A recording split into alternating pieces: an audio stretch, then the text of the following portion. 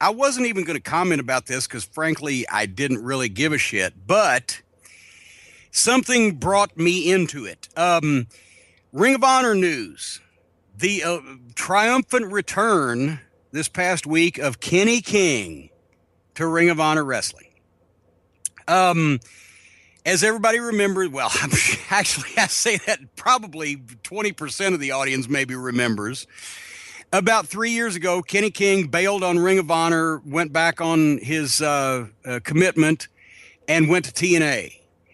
And it was a big story at the time amongst the Ring of Honor fans. I'm sure most of the normal folks don't really give a shit, and I didn't give a shit, except he brought me back into it.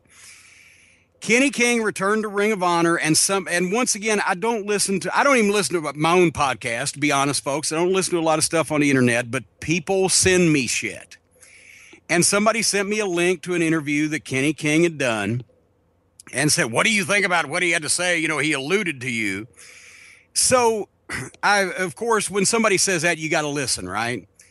So I listened to it, and here was his quote. I wrote it down so I wouldn't misrepresent what he said. He was talking about how he came back to Ring of Honor and that he'd kept relationships with some of the people there and et cetera, et cetera. And he didn't mention my name, but he said, one person didn't understand business is business, but that person is gone.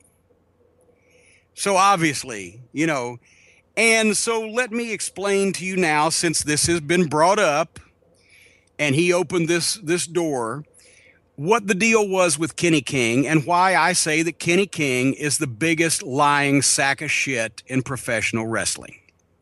Oh, like, first of all, Kenny King is a fucking preliminary wrestler, and a fucking male stripper is going to educate me on what's about the wrestling business, right? Like, I'm going to tell him how to shake his dick in front of fucking people, and he's going to tell me about the wrestling business, right? Here was the thing. And I didn't dislike Kenny King. As a matter of fact, I tried to do, and I've talked about this in other interviews. People say I don't take credit, take blame for mistakes I made. I did. I said the biggest mistake that I made the whole time I was with Ring of Honor was believing Kenny King and trusting him on a handshake. So we're going to talk about that story. Kenny King and Rhett Titus were the All Night Express. They were a tag team that was put together, mid-card team. Austin Aries was their manager when he was trying to con Kerry Silken out of still being the highest paid guy in the company, but yet not wrestling, just managing.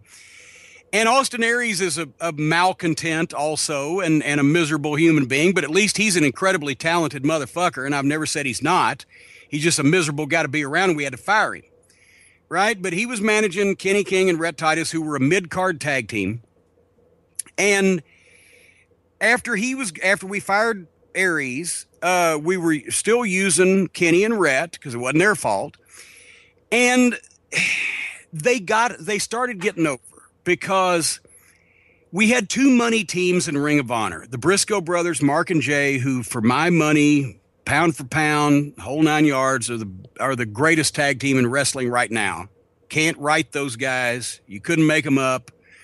In the ring, on the microphone, as human beings, I love the Briscoe brothers. And we had another money tag team, Charlie Haas and Shelton Benjamin, who everybody knew who they were because they'd been on national TV, but they were great athletes, great amateurs. They could fucking go. They looked like grown adult men who could beat somebody. So we had two money teams in Haas and Benjamin and the Briscoes.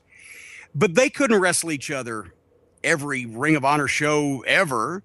So we had to have other tag teams, and that's where we would occasionally break them apart, the Briscoes and Haas and Benjamin, and put them in programs with other tag teams to make it fresh. And the All Night Express, in a program with the Briscoe brothers, this was before Sinclair even bought the company, they got over because of the program with the Briscoe brothers.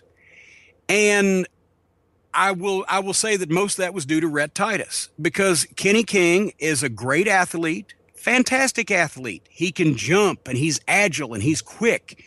And he was a very good athlete. He was not a very good fucking wrestler or worker, because a lot of people don't know this, but Kenny's primary job was being a male stripper in Las Vegas. I'm not kidding about this. I'm serious. And he didn't actually book himself on any other wrestling shows unless they happen to be in Las Vegas. But Ring of Honor, his primary thing was he was going to be a male stripper and fuck all the hoes, right? Whereas Rhett would go out and he would book himself everywhere he could to get better, to get experience. So Kenny's problem was that he used this athleticism, but nobody bought him as a tough guy and as a fighter. And, and his work, he had matches where he would use the athleticism and he would try to go overboard with these spots. And a lot of it was sloppy. And he'd hit half of them and he'd miss half of them. So it was kind of but as a team together, because Rhett's one drawback was that he wasn't a very good promo. And Kenny could talk a little bit. So he did the promo good, but Rhett is the guy that really got him over in that program with the Briscoes because he was willing to bleed and fight. And as a matter of fact, Rhett Titus and Jay Briscoe in the ring at Center Stage in Atlanta WrestleMania weekend, I believe it was 2010, reminded me of the Memphis Mid-South Coliseum in the old days. They had a slobber knocker. And over the period of those matches, the All Night Express started getting over. We started using them in a higher profile position. And finally, it came down to in 2012, it was going to be the All Night Express. They were having a program with Hassan Benjamin. Rhett had had a knee injury, had been out for a while, came back too quick in my estimation, and I think it hurt him for quite a while, both his conditioning and just his overall quality of his matches, because Rhett was a classic overachiever. He would do anything. He would work as hard as he could. He wasn't naturally athletically gifted like Kenny, but he worked his ass off. And I think he came back too quick. But anyway, we had him in a program with Hassan Benjamin, and it came down to a point where if the All Night Express didn't win the tag team title, they were going to be pretty much dead. If they got beat again, they were going to be dead as an attraction for us. And Hunter Johnston, Delirious, and I both got together and said, these guys need to beat Hassan Benjamin and win these belts. But there was one problem. Kenny's contract was coming up for renewal mere days after this match. Rhett's was good because the deal is we offered him both 2-year contracts at the start of the Sinclair era. But Kenny only wanted to sign for a year because he said, I'm going to be 30 and I'm thinking about, I might not continue wrestling. He didn't want it. He didn't have the fucking passion for the wrestling business. He wanted to be a TV star. He wanted to get the fucking hose. He wanted to, get the rats and all that shit. He just didn't want to work for it. And he basically told us in 2011, I'm thinking about in the next year, I'm going to quit the business. I only want a 1-year contract. All right. So the contract was going to be up. So we went to him, Hunter and I, and we said, Kenny, here's the situation. We want to put the belts on you guys, but your contract is about to be up. Are you going to quit the business? Are you going to re-sign? We'd like to re-sign you. We're not going to switch these belts if you're not going to be around. We'd like to know what's going on. And he sat down, he said to us, I've had some contact with somebody at TNA and I might have the opportunity to go there. And this was at a time before Hogan and Bischoff and Russo had bankrupted Dixie Carter, to where that they were still paying more money than Ring of Honor was. And so we both, because we'd both been talent, we both been one of the boys, and we could understand that. Well, does he want to get one big money run? Does he want to get one good paying run before he gets out? We can understand that. But I said he wouldn't tell us who he'd talk to. He wouldn't tell us what the percentages were of whether there was a chance he was going to get the job or not. We said, look, are you sure about this? No, I'm not sure about anything. I've got the chance to maybe try. All right. Well, here's the thing. Y'all are going to be deader than Kelsey's nuts if you don't win these belts. I believe it was Best in the World. It was at the Hammerstein in New York in June of 2012. So on a maybe, do you want to give this opportunity up? Tell you what, here's what we're going to do. We will give you in writing a 90-day extension to your contract, Kenny. If you will sign that, we will also give you in writing a clause that says you are free during this 90-day period to negotiate with TNA Wrestling. And if you can get a deal and you want to go there and you want to take it, Then at the end of the 90 days, drop the belts back and you can go. And this is all in writing. And if you don't get the deal, then we haven't ruined the All Night Express as an attraction. And you can either continue to run with the belts, or you can say you're going to quit the business and you drop the belts anyway and go on, and we'll all part friends. And he shook both of our hands on that. He agreed to it. He said, that's a good deal, because we were trying to help the fucking guy. And that's why this is my first mistake. This was my mistake, was trying to help one of the boys. Because as I've mentioned many times, the boys are their own worst enemies. So we made that deal. And we went to Best in the World at New York, and the contract was there. Actually, Hunter had it in on paper in his briefcase and gave it to Kenny. And of course, it's a pay-per-view, and it's New York, and we're understaffed and we're overstressed. And we basically, and this was my fault because I was the one supposed to be in charge of talent, even though Hunter was the booker. It was my fault. I should have made sure the contract was signed, but we got distracted. I didn't think about it. We gave them a finish, and Kenny didn't like the finish. The first guy in wrestling history winning the World Tag Team title didn't like the finish, because he wanted to do this deal. He was always picking up one of these whores, wherever the fuck.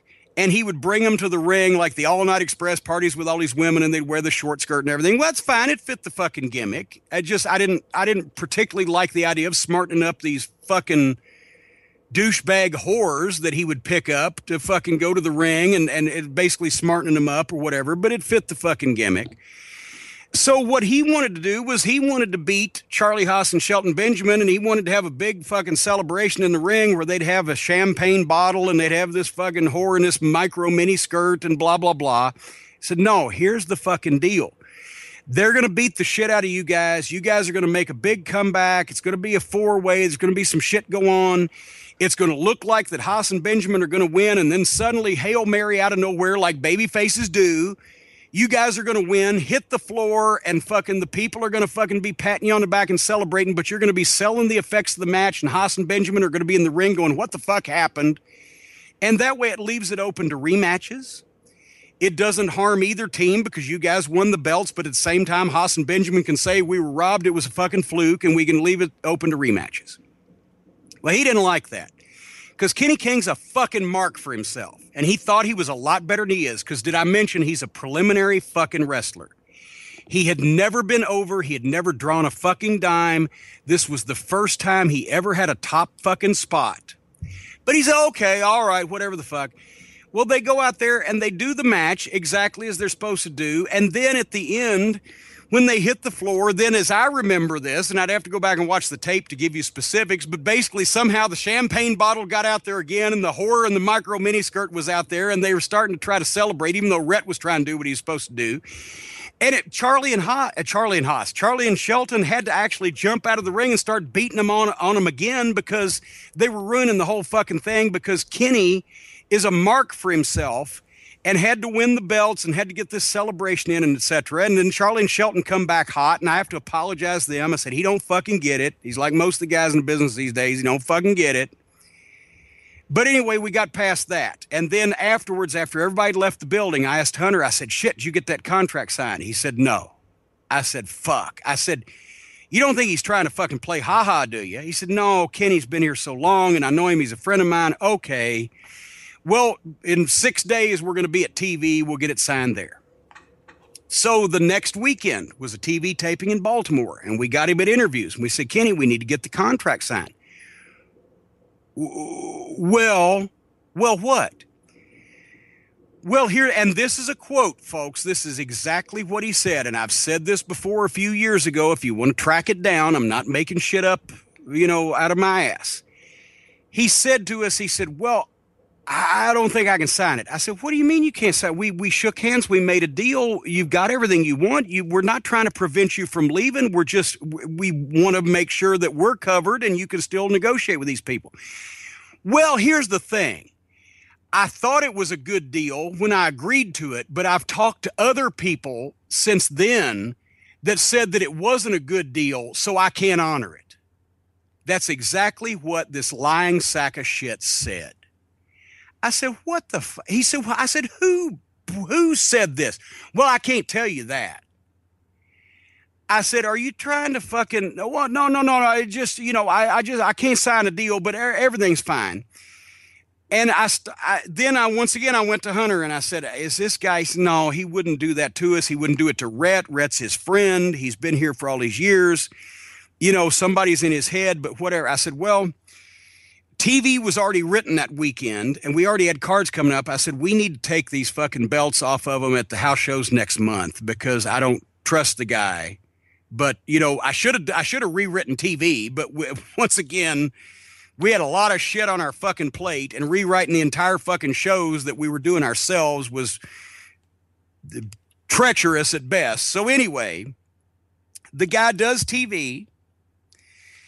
And the last thing we said to him, I said, Kenny, I said, you can talk to him. So you get your deal. Let us know what's going on.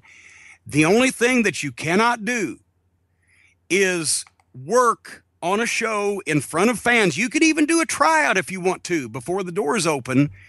Don't work on a show in front of the people while you still have our belts, because that will be your instant notice and we'll all be in a lot of fucking trouble. I said, otherwise than that, you get your deal, you do what you want to do, you let us know, and we'll act accordingly. And you know how, Alice, how people actually don't verbally agree with something, but they kind of nod where you think you've made your point and there's been no disagreement, right? Yeah. Well, that's what we got. Okay. And once again, in hindsight, I should have known, I should have seen it in his fucking face. I should have known what he was doing. And it's all my fault. That was on a Saturday. It was either the next Tuesday or Wednesday. I forget which.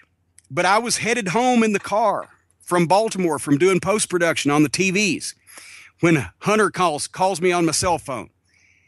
Kenny King just called me. He's in Orlando.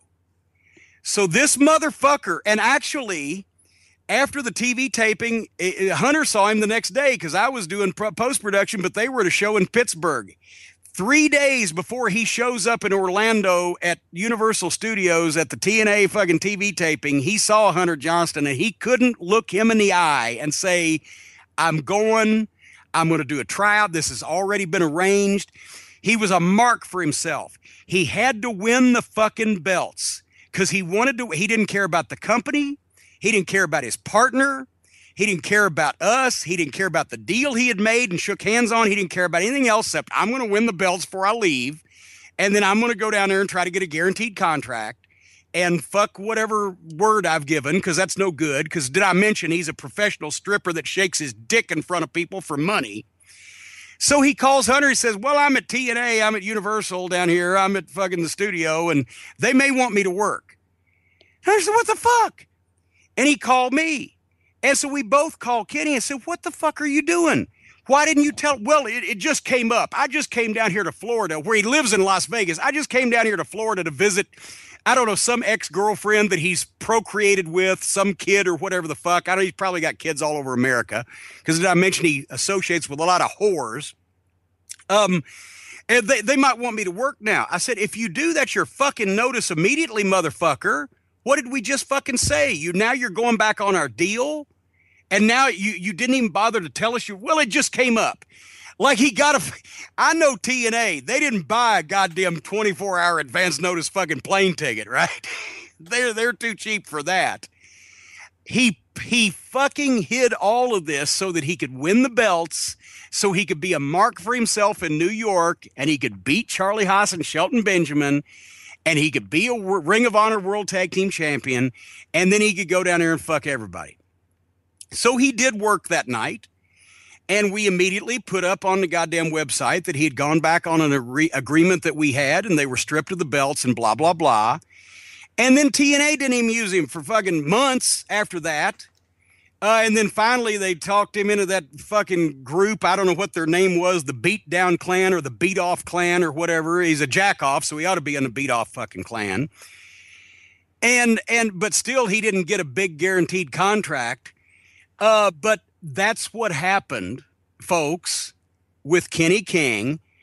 And then he's been there on and off in TNA since then, but now that TNA is so broke they can't pay attention and, ain't paying him anymore, then he somehow comes back to Ring of Honor. And I'm going to say this. I'm not saying anything bad about Hunter Johnston, Delirious. I loved working with him. He's a good friend of mine. I think he's incredibly intelligent. I think he is one of the best bookers that I've ever worked with. I've said that before, along with Kevin Sullivan. I enjoyed working with Hunter creatively more than anybody that in history.